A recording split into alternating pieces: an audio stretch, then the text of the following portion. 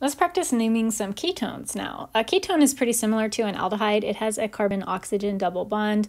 It's different from an aldehyde in that on both sides of the carbon-oxygen double bond, we have carbon chain. So there's no hydrogens here at all. The carbon-oxygen double bond is somewhere in the middle of the carbon chain. And that's just going to make one little change to the process that we take for naming the molecule. So first, we find the longest carbon chain that contains the carbon-oxygen double bond, just like we normally would do with an aldehyde. May or may not be the longest carbon chain in the molecule. And then once we find that longest carbon chain, we do want to number it to give the carbon-oxygen double bond the lowest possible number. So that's like normal as well, but it's not going to be number 1 in this situation. If it was on carbon number 1, it would be an aldehyde. So it's going to be somewhere on carbon number 2 or higher. This one's on carbon number 2. Include any stereochemistry if you have it, name substituents if you have them, just like normal, and then name the parent chain of the molecule. So 2 things that are different here. First of all, the ending, because it's a ketone, the ending is changed from E to -one to indicate that it's a ketone. So we'll drop the E and replace it with -one.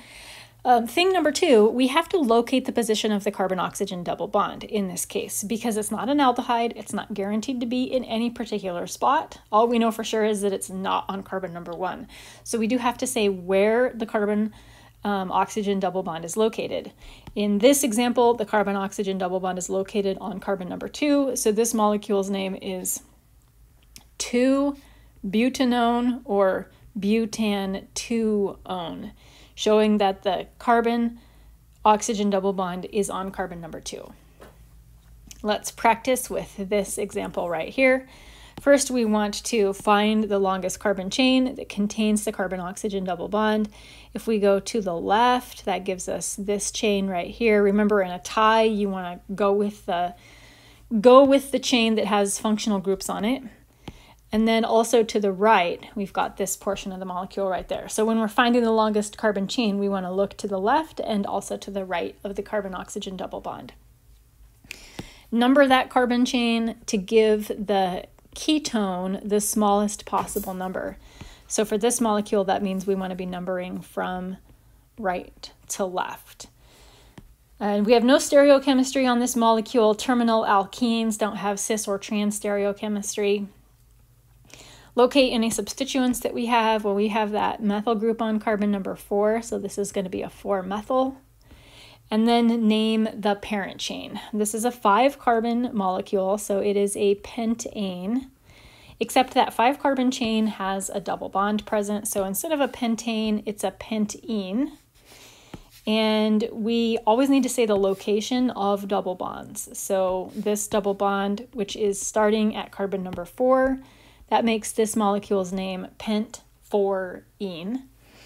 We've got to drop that last E and replace it with -one because it's a ketone. But ketones, their position is not implied. So we have to say that this ketone is on carbon number 2.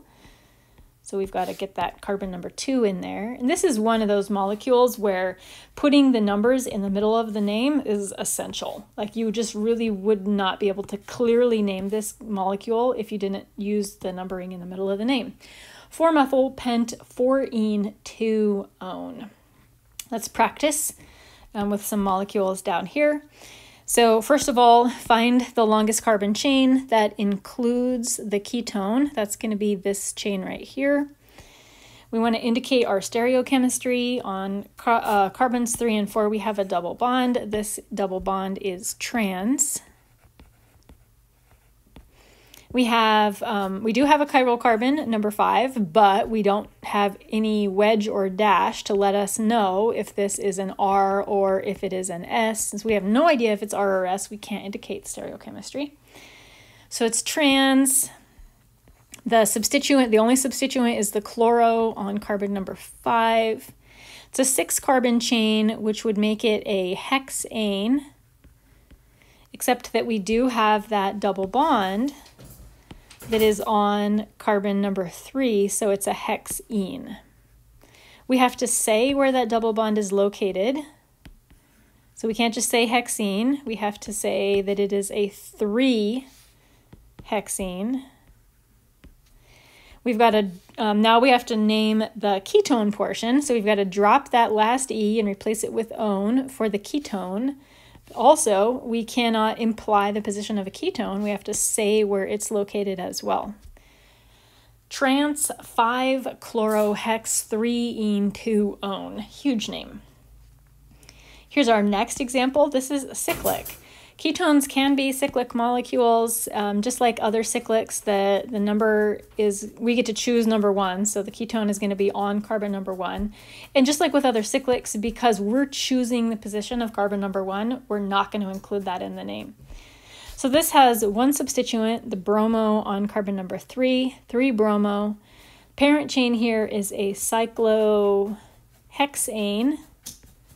But we drop that last E and replace it with -one. And again, we don't have to say 1 cyclohexanone or cyclohexane 1-one, because with cyclics, the 1 is always implied.